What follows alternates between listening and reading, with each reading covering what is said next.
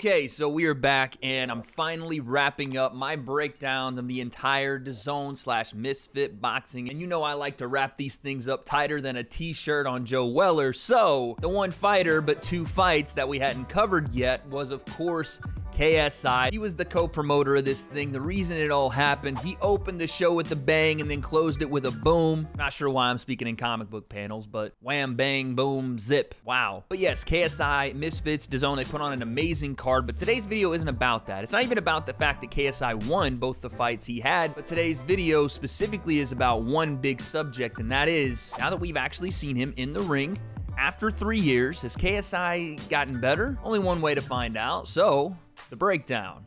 Let's go. All right, so let's do this. Because KSI had two different fights, let's try to break down both fights separately and see what he did well in one, what he did well in the other, and what he could improve on in both. So let's start with the Swarmz fight. KSI comes out very aggressive, like he should have against Swarmz, and let's be honest here, Swarmz did not belong in there with KSI, but before anyone says anything, that's not KSI's fault. He's there to fight. And what I thought he did well in this Swarmz fight was he had better balance. And again, it's not Logan Paul he's standing across from, so it's not necessarily going to be as overreaching, over-lunging for shots that he has to get by a big, massive frame to even try to land. Now, with Swarmz hitting spinneroonies like he's Booker T in WCW, there was not necessarily a lot KSI was going to be able to do with a guy that was ever going to be able to threaten him back, but you did see more patience here. You saw him work his jab. You saw him work the body shots. That's something we're going to come back to in the Pineda fight, but there was a plan of attack to work Swarmz' body and then come over the top with the absolute nuclear right hands that we all know KSI possesses, but I think that is where we saw a little bit more of that ring rust come in. Positions where he would just barely overshoot the right hand, where Swarmz would duck for cover or sprint out of the way. KSI would look for the big overhand, and Swarmz, not even having a ton of experience, was able to see some of those shots coming because they were a bit more telegraphed than I think JJ wanted them to be. But again, it's because there's no resistance offered from Swarmz. Like, he's not offering anything back, so JJ can load up on whatever he wants, throw whatever he wants. As long as it landed, it was going to hurt Swarmz. And that isn't to say that JJ wasn't technical, because I thought he was, especially with the body work he was putting in, the jab to the body, the right hands to the liver, to the kidney. There were some shots there that reminded you of the power KSI does have in his hands. He didn't get to land them upstairs, so I don't think people got that same shock factor that he landed when he threw it at Logan.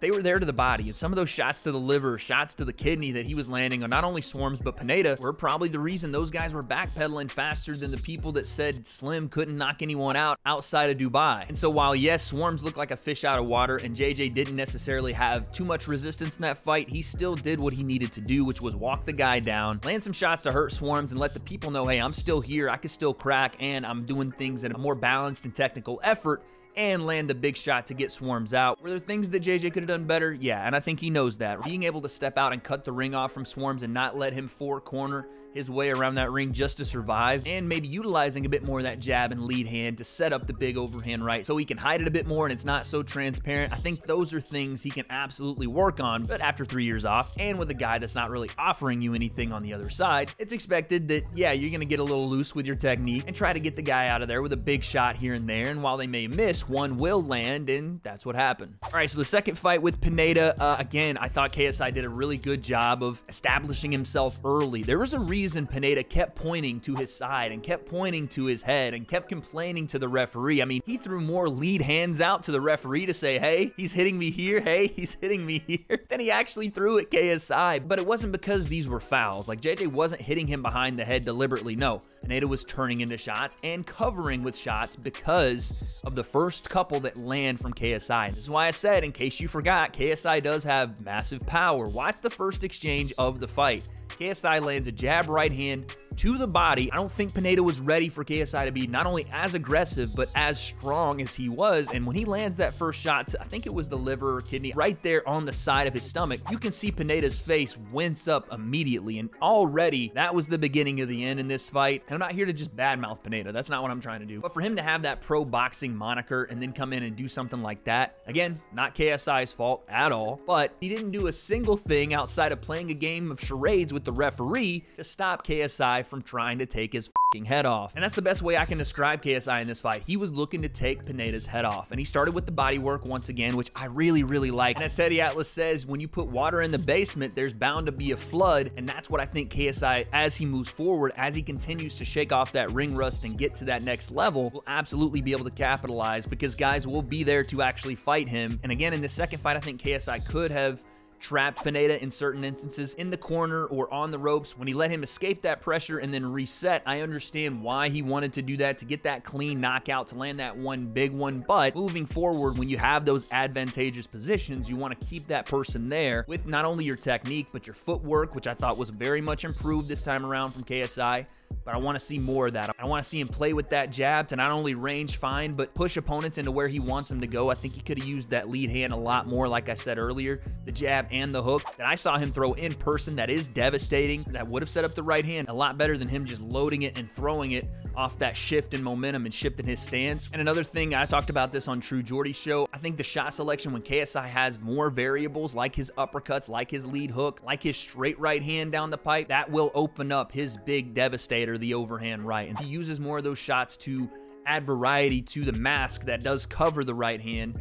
It will land more. He will be more accurate just by proxy of having more things for the opponent to read or look at before the big right hand comes. And all these things I'm saying weren't really going to matter on this night because KSI was clearly better than both those guys, but it will matter in his next one. And that leads us to the question that we came here to answer, and that is KSI better than he was 3 years ago? In my opinion, in very specific ways, I think yes, KSI is better than he was 3 years ago. And what do I mean by in specific ways? His footwork looks far better. Like I said, he isn't over lunging, overthrowing, shooting right hands in almost a 12-6 vertical off balance, falling to his left side, or just straight up sprinting at opponents with windmill combinations like he did with Logan. His feet were separated and balanced, and he kept them that way, moving forward or back. You didn't see crossover. You didn't see him stumbling around. It was because KSI wasn't thinking about doing those things. He wasn't thinking about, I got to look like a boxer here. I got to move in a certain way. It's coming naturally to him now because of the hard work he's put in. So that was absolutely better. Another place I thought he got a lot better was his deliberate body work. A lot of people in this YouTube boxing scene are not taking advantage of the body, and it will absolutely pay dividends because what does KSI already do well? He has ridiculous cardio. Now he's a more balanced fighter. Now he's a bit more patient in his attack. Being able to stay around later in fights because you already have ridiculous cardio and having that power to put someone's lights out, combining that together with more variety in his shots will absolutely make him a dangerous guy for anyone because when you start with the body work, the gas tank will deplete, the hands will fall, the defense will become sloppy, and there's where the openings lie. Things I think KSI can still work on, and I think he will leading up to his next fight. Again, more variety in his shots, a little bit more defensive responsibility, which again, he didn't have to show too much, but walking into range, hands a little lower. Swarmz caught him with a couple shots that, to be fair, they were not going to hurt him, but he probably shouldn't have got caught with. Just him being a little bit dismissive of Swarmz, like, you can't touch me. I understand that, but his next fight, someone's absolutely going to offer him that. So we got to be defensively responsible, even when we're having success on the front foot. And the last one will be just cutting the ring off. KSI has seen multiple times in multiple fights, either what it's like to have an opponent hurt or what it's like to have them on the back foot. He had Logan on the back foot damn near their entire fight the second time around. He had both these guys running for their lives. Now, the problem KSI is having is finishing those fights with clean shots, and that comes from cutting the ring off and putting your opponent where you want them to be for that finishing sequence instead of chasing them around. The more you chase, you fall into their pace and them dictating where the action happens and how it happens. Even if they're losing the fight, you won't get that clean finish you're looking for. So that's really all I got, man. Is KSI better? Abso-fucking-lutely he is. And that's because he has rebuilt himself from the ground up as far as his boxing technique and skill. So it's going to take a little bit to see exactly what that looks like in use, in practicality, with an opponent out there of similar skill level. And that's where we get into another question. Who does KSI fight next? I know he called out Slim. He called out the winner of Austin McBroom and Gibb. He called out Tommy Fury. He called out Andrew Tate.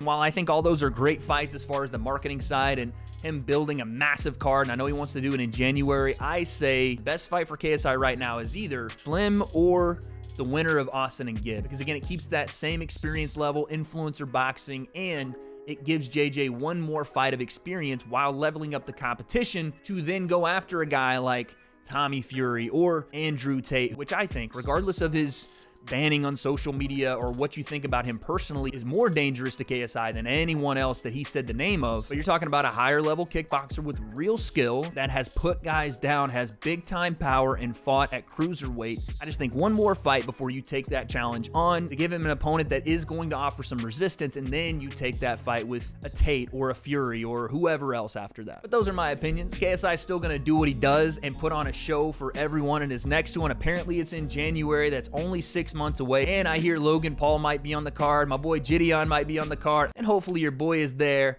mic in hand, to commentate on all those fights for you guys. But is KSI better than he was after 3 years off? Absolutely. But who's going to be that next opponent to test and see exactly how much better he's gotten? I don't have those answers. January's coming soon, so I guess we'll find out.